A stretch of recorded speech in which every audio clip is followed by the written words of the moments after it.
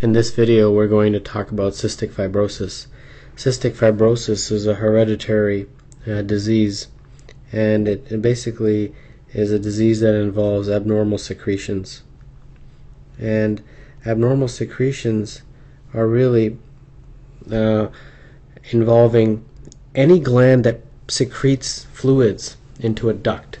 So any exocrine gland, basically. And these thick secretions eventually clog these ducts and cause a lot of problems. So let's get started, and before I get into the symptoms and the diagnosis and treatment, let's explain what is actually happening. So this is a diagram where I'm drawing the skin here. So this is the epidermis, and a little bit further down is the dermis. This here is the sweat duct lumen, okay, and this is the skin surface up here. And we all know that what comes out of this duct? Well, water comes out. And then along the lining of this duct are cells, and that's what these represent. And these are epithelial cells. Now what I'm going to do is I'm going to take a section right here, and I'm going to blow it up over here. I'm going to draw it much bigger. This here is the duct, okay, and this here is one cell, one epithelial cell. All right. Now that we have this drawn, I can talk about what happens in cystic fibrosis. In cystic fibrosis, you have this protein right here, okay? And this protein has a special name. It's called CFTR, and CFTR stands for Cystic Fibrosis Transmembrane Conductance Regulator. It's a protein. And what is it? What does it do? Well, it is a chloride channel. What does it mean, chloride channel? Well, the chloride goes back into the cell via this channel. All right? Now, there's another channel that exists in the same cell. It's called a sodium channel. And the sodium channel, as you can imagine from the name of the channel, it transports sodium. And sodium goes out into the duct. So sodium comes out, chloride goes back into the cell. Great. Now, what happens in cystic fibrosis? Well, in cystic fibrosis, I'll draw the same diagram. This is the duct, okay? And we'll just draw one cell, one epithelial cell. Well, in cystic fibrosis, that CFTR protein, chloride channel that is responsible for chloride transport, is either defective or absent. So therefore, the chloride doesn't go back into the cell. The chloride just gets secreted out along with the water. Okay? And then what happens to the sodium? Well, interestingly, the sodium channel is perfectly normal in cystic fibrosis. So the sodium also goes out, just like it would normally. Well, look at what we have here. We have sodium and chloride together, and that's salt. Salty. Salty taste of the sweat. That's what's happening.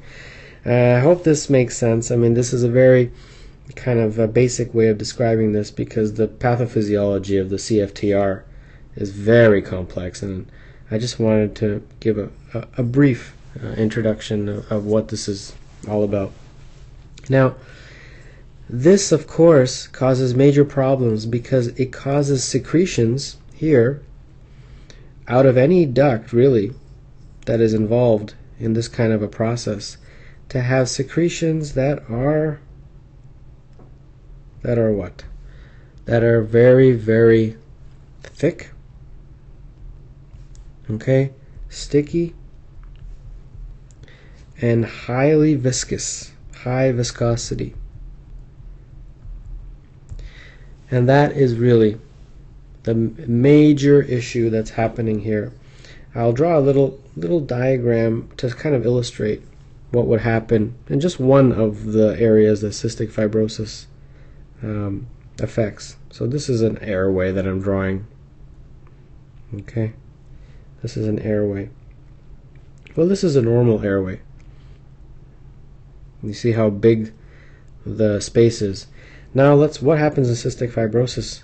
Well, these abnormal, thick, sticky, highly viscous secretions clog the airway. Do you see what's happening? And do you see how the passages are getting narrower because of all this? This similar type of process happens in ducts all over the body, in any type of exocrine gland. And those glands include the lung, pancreas,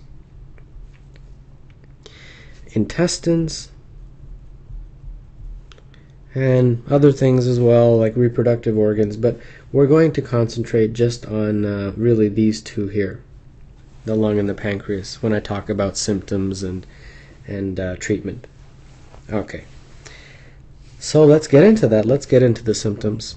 Well, when you talk about symptoms, it's probably best to kind of break this up into lung, pancreas, and intestines. Otherwise, it'll be too confusing. All right. So let's do that. Okay. Well, I'm going to start by talking about symptoms in kind of a chronological order, meaning what's the first thing to present, and then kind of go from there. Well, when a child is born, a newborn, the very first thing that can happen is something that involves the intestines, and it's called meconium ileus. Okay? Meconium ileus, meconium is just the first stool that a baby has. And the term meconium ileus just simply means that the meconium is obstructed in the large intestine, and as a result, it's not passing. So the child may not have a bowel movement for 1 to 2 days after birth. So that's the first thing that can happen. Now let's keep going chronologically. The next thing that can happen is in the lungs, something called mucus plugging. Mucus plugging. Well, that diagram I drew earlier kind of illustrates what that means, is that the airways get clogged with this thicky stick secretion that's the main contributing factor to the pathology of this disease. And that mucus plugging is not without its problems. It causes bacterial infection, and it can cause inflammation as well. And that is a chronic disorder, chronic symptomatology that cystic fibrosis patients have to live with. Other symptoms that can happen that are related to the lung include coughing, wheezing, and respiratory tract infections. So those are the symptoms associated with the lung. Now let's talk about the pancreas. Well, the pancreas normally secretes digestive enzymes, and those digestive enzymes go into the intestine. But in a person with cystic fibrosis, these enzymes are not able to reach the intestine because of the blockage of the ducts that we illustrated earlier.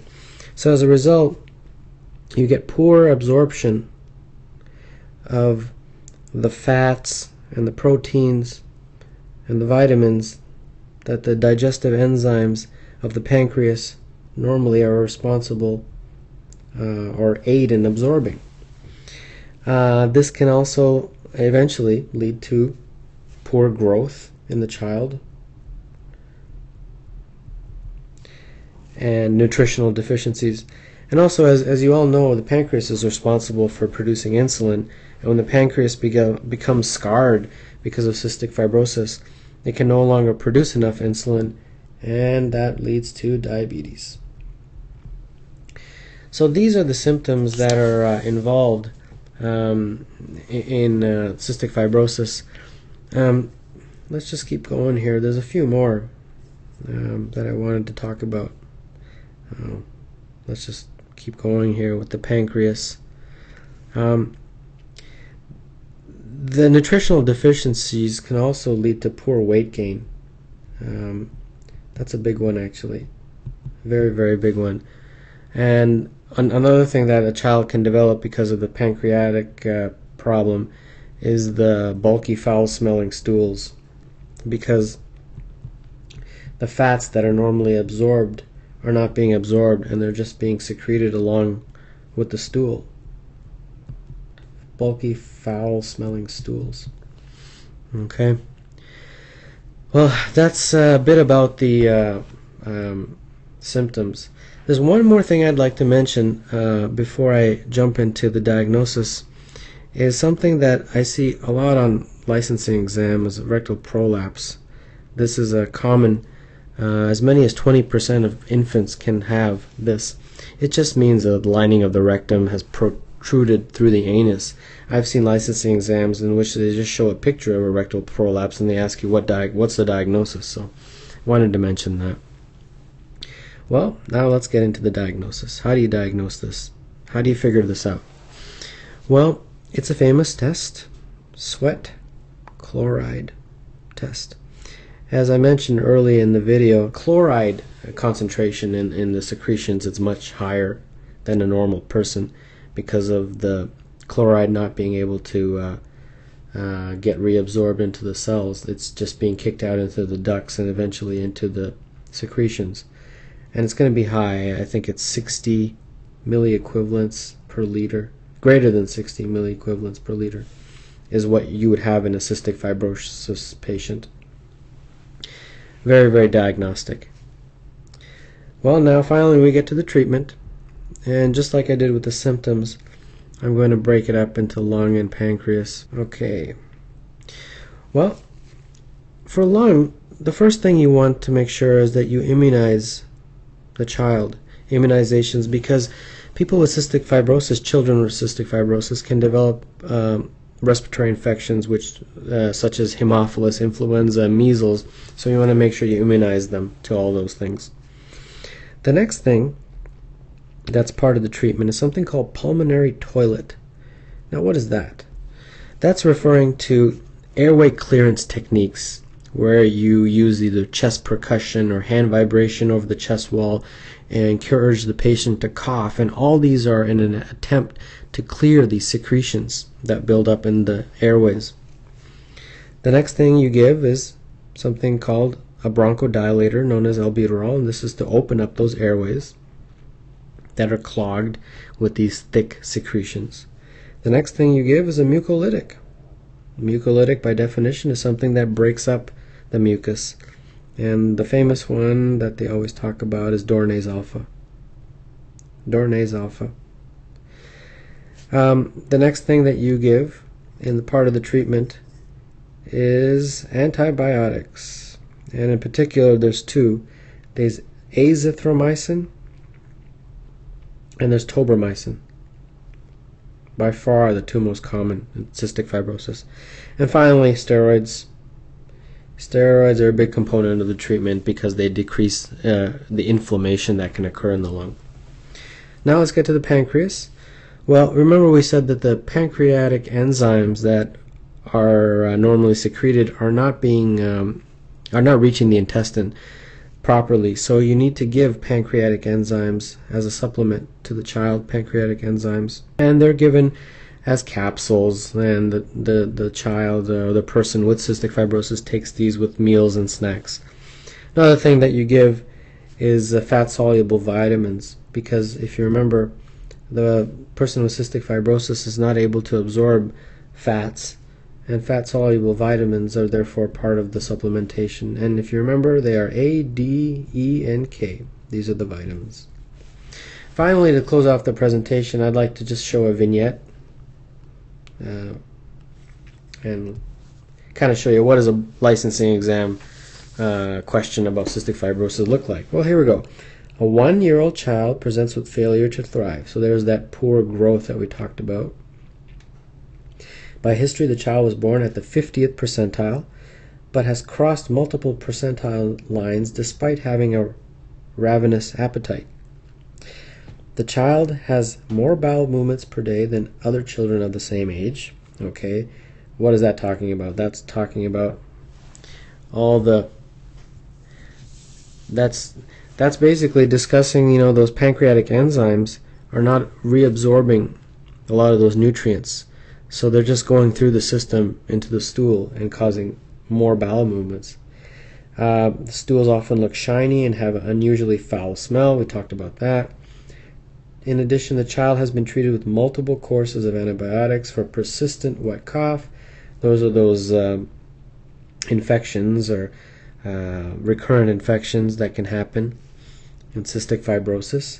On measurement, the child is small for age, with weight and length below the 3rd percentile. So that's definitely the poor weight gain and that we discussed. A sweat chloride test is positive. Whoa, that's a big one right there. Most likely diagnosis is, and of course they'd give you 5 choices, and one of them is probably cystic fibrosis. That's a very straightforward cystic fibrosis question, and that's a presentation about cystic fibrosis.